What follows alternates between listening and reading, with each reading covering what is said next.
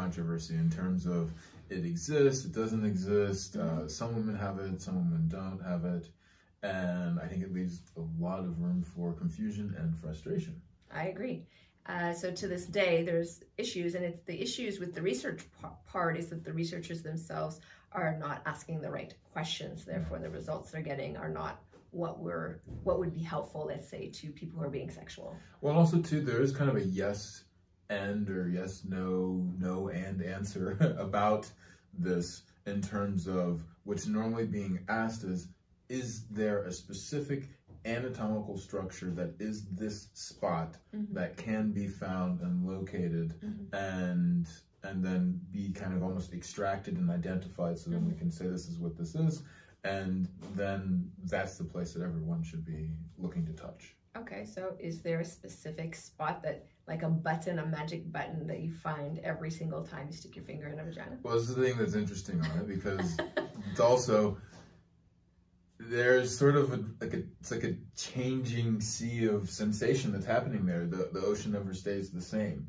So when you're pushing on said spot, and I haven't even said if there is this spot yet, then is it going to always feel the same? Is another thing. Because, and what does it even feel like? But first, let's answer the mystical question. Well, I think that it's become quite obvious that there is not anatomical structure like this is my nail here, therefore I can take it out, this nail is what needs to get stimulated. However, what you can say though is that if you press here at the base of my finger, it's going to create a lot of blood flow and create different sensation throughout the rest of the finger, and I can most accurately do that by pushing right here on this place. So is it an anatomical structure? No, it is not.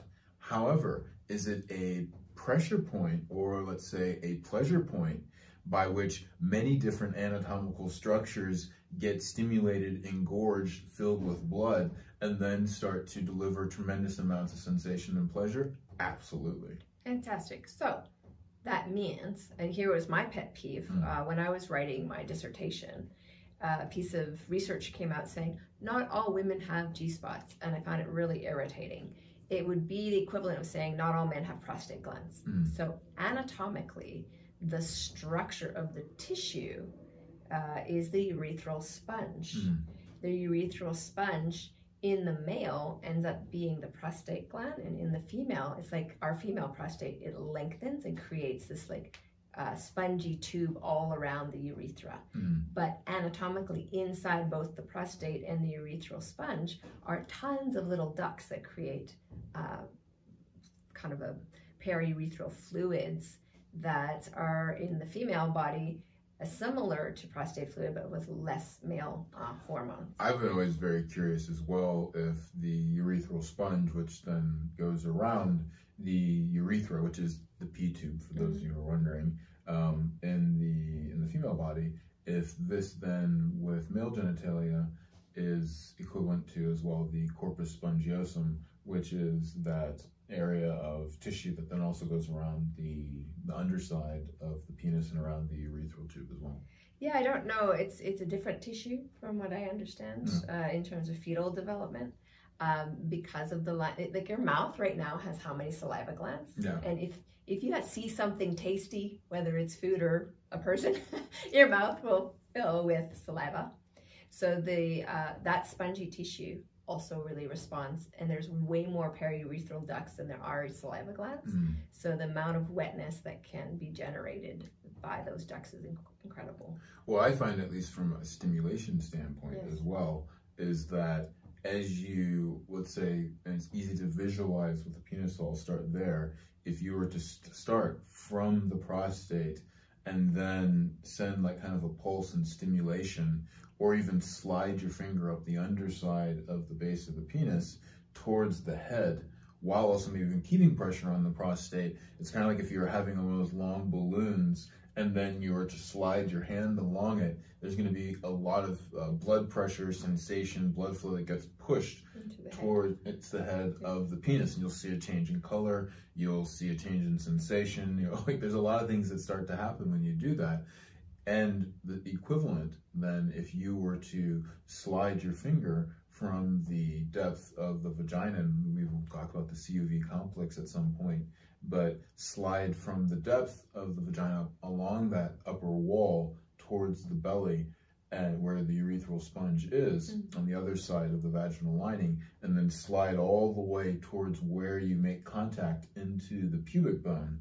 When you create pressure by either sliding the finger, and then especially when then it goes into that pubic bone, it sends a lot of blood flow and also sensation into the clitoral legs, into the glands, which is like the head of the clitoris, which would be the equivalent of like the male penis. The legs of the clitoris would be the equivalent of the two big bodies on the top of the penis, which are the corpus cavernosum. And so like this whole area just gets charged with added blood flow, which means there's more oxygen, which means then there's more firing going to the nerves to send back, oh, we're getting a lot of pleasure here. Yes. And so structurally stimulating these parts of the bodies from the inside out, and naturally bringing blood flow this way from inside out, as opposed to pushing in, which is kind of how a lot of times we do, either by like, imagine like your typical hand job, or even just stimulating the clitoris from the outside. We're not encouraging that blood flow to come out, and then get a lot of these areas super engorged, which then is when the body is going to have a chance to start to feel pleasure. And that's even if there's no tension there, which has to then be relieved, because there's a whole bunch of things that can kind of come up when we'll being definitely stimulated. teach on that in the explicit part of today's episode. So we'll teach you how to bring that blood flow and what to do exactly to get that G-spot to activate. And this is a big one that we're going to bust here, and it's not the kind of newest, the quote-unquote new information that's out there on G-spot stimulation. Is this come hither, which everyone knows, but this is like just a fraction of what can really be done to help this because area part of the stimulation isn't just the giver, it's also the receiver. There we go. But we'll get into that in the explicit part. So, but first of all, okay, so there's not an actual structure, but it is part of the urethral sponge. Yes. And well, I think we could even go more than that. So like I would say the spot itself, when you press through the vaginal wall, you are stimulating the urethral sponge. As you get closer towards that pubic bone area where it makes contact, you will be stimulating the Skene's glands. You're going to be stimulating, actually kind of where a lot of all these structures come together, isn't something that's typically known, but it's a Cobalt venous plexus, which is where the glands and the clitoral legs join together. And also then you have the urethral sponge. And so all of this area literally like gets hyper-innervated. Also, what would you call that? With lots of veins or capillaries. It's just like lots of blood infusion that's going on there, hyper-oxygenated. And then when you then place pressure in that spot, which would be, let's say, maybe anywhere from, I guess we can say inches, anyway, let's say maybe about an inch to 3 inches in along that upper wall, you'll feel if you were to slide kind of where it just naturally dips a little bit. And then if you were to curl your finger back, which you typically see now is like this kind of come hither motion, but really like make contact to the bone, which is the back side of the pubic bone, you'll feel like there's a harder structure there.